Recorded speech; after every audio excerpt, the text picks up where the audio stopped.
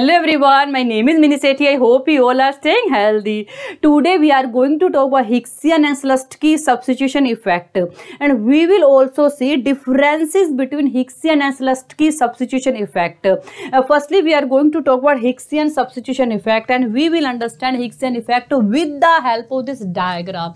As we know, diagram of Hicksian effect is very important. If you understand diagram, that means you will clearly understand whole concept. In this diagram, on x-axis we have x good and y-axis we have y good. This AB is our initial budget line, IC is our initial indifference curve, E is our initial consumer equilibrium point, because at this E point budget line touch our indifference curve, and at this equilibrium point consumer is buying OX quantities of X good and OY quantities of Y good. Now suppose price of X fall.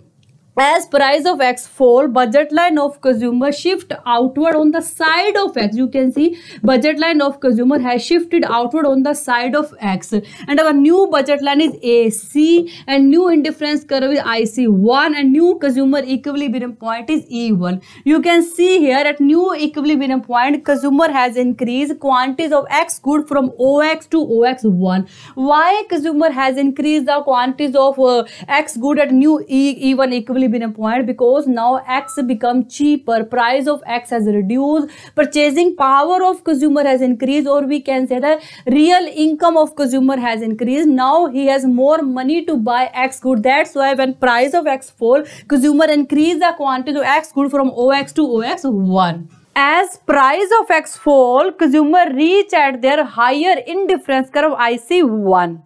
But according to Hicks, we should reduce money income of consumer in such a way so that he return back to his initial indifference curve again.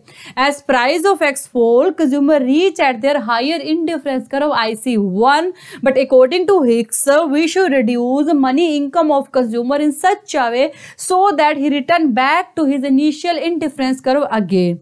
As we reduce money income of consumer, his budget line shift inward. So ED is new budget line. This dotted line represent new budget line of consumer. This ED. Now money income of consumer has reduced. Still he will increase quantities of X good. Why consumer increase quantities of X good? Because price of X has reduced, and our consumer is rational. He knows that it would be more profitable for him to buy more quantities of that good which price has reduced. In our real life we also do same. Whenever we go to sale or heard about a reduction in price, we start buying more quantities of that good which price has reduced. Same way our consumer do. That's why our new equilibrium point is E2. At this equilibrium point, consumer reduce quantities of Y good from OY to OY2, because price of Y is constant, but increase the quantity of X good from OX to OX2, because price of X has reduced, means he substitute X good for Y good. That's why this X2 called substitution effect. This is Hicksian substitution effect. Now we will see Slutsky substitution effect. Slutsky substitution effect is same as Hicksian effect, but it has some differences. We will basically talk about differences between Hicksian and Slutsky substitution effect.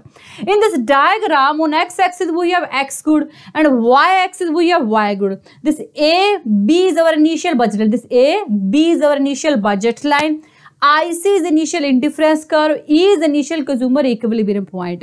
As price of X fall, budget line shift outward on the side of X. This AC is new budget line, IC1 is new indifference curve, E1 is new consumer equilibrium point.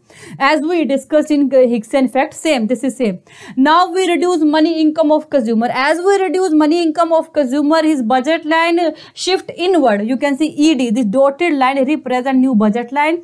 E2 is new consumer equilibrium point, where consumer reduce quantities of Y from OY to OY2, but increase quantities of X good from OX to OX2, means consumer substitute X good for Y good, and this X or X2 called substitution effect. Now please listen carefully, because we are going to talk about differences between Hicksian and Slutsky substitution effect. This diagram represents Hicksian effect, and this diagram represents Slutsky substitution effect. first difference is that according to Hicks, we should reduce money income of consumer in such a way so that he return back to his initial indifference curve. But according to Slutsky, we should reduce money income of consumer in such a way so that he can buy initial combination of X and Y good. According to Slutsky, we should reduce money income of consumer in such a way so that consumer can buy initial quantities of X and Y good when there was no change in price. As you know, initial equilibrium is E. At this equilibrium, consumer was buying OX quantities of X good and OY quantities of Y good. And according to Slutsky, we should reduce the money income of consumer in such a way so that consumer can buy the same OY and OX quantities of X and Y good again. That's why you can see in case of Slutsky effect, this ED line passing through this E point is initial equilibrium point, which represent with this money consumer can buy initial quantities of X and Y good. But in case of Hicks, this ED line is not passing through this E point. Okay, and second difference is that in case of Hicks, when we reduce money income, consumer reach at same indifference curve. You can see E and E2 point are in same indifference curve. But in case of Hicksian, when we reduce money income of consumer reach at higher indifference curve. You can see E2 point is at IC2 indifference curve, which is higher than this IC indifference curve. So Hicks reach consumer at same indifference curve, but in Slutsky effect, consumer get more satisfaction. That's why consumer reach at higher indifference curve. So this is all about Hicksian and Slutsky substitution effect. I think you got it, and thank you so much for watching this video. Bye, take care.